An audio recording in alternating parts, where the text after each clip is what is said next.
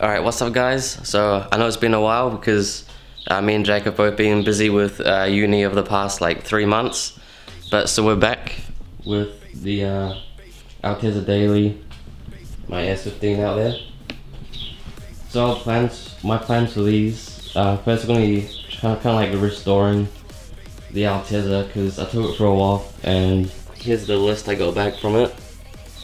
So there's a reasonable amount of stuff to be done to it. I got a few plans for the S15, but I need to have a reliable daily going again, so the Altezza is the first thing to do. This series is gonna kind of be like almost like restoring the Altezza back to like kind of a clean condition, because at the moment she's seen a few track days and she's not looking too well on the outside and underneath. So some of these videos will be me doing like the brakes or some things like the control arms, bushings, and then we'll move on to like the outside, making it look all nice and clean again, and I clean up the engine bay and all the shit that's kind of gone wrong with it. So yeah, I think in this video I'm going to be just doing the brake pads on the rear.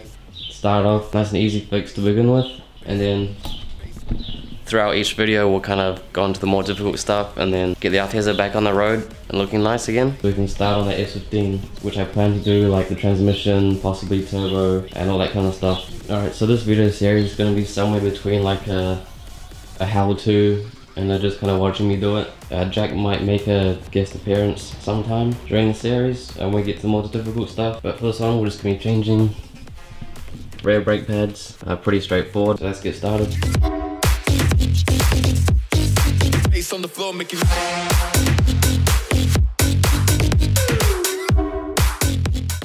Also, don't forget to open the brake fluid cap to relieve that pressure. Alright, so I'm just doing this from memory, so I believe we take off this top bolt behind here and then loosen the one below it. Yeah, this one just here.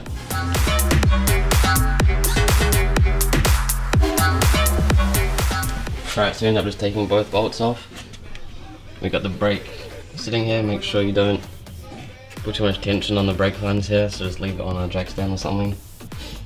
We'll just take the pin out, change it to the new brake pads here.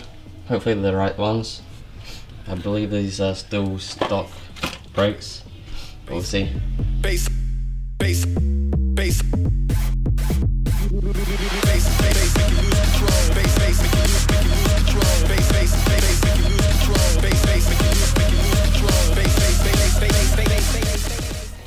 So as you can see here, the old brakes, well, there's not much left of them. Obviously just being on the racetrack and absolutely slamming the brakes every time. Just chews through the brake pads. So here's the new ones. Got a lot there, so we'll chuck these on. And now I'm just gonna get a clamp to compress the pistons back to fit the new pads in.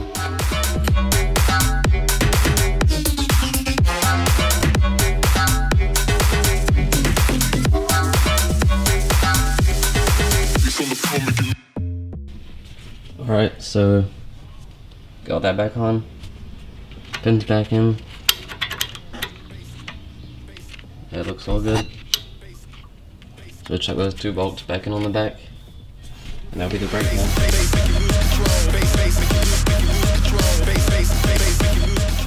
Alright, so rear brakes are done. Probably won't film me doing the other side, do the same thing, repeat the process. So now it's going to check out the exhaust leak and the, I believe it's diff oil leaking from somewhere. We'll take a look at that.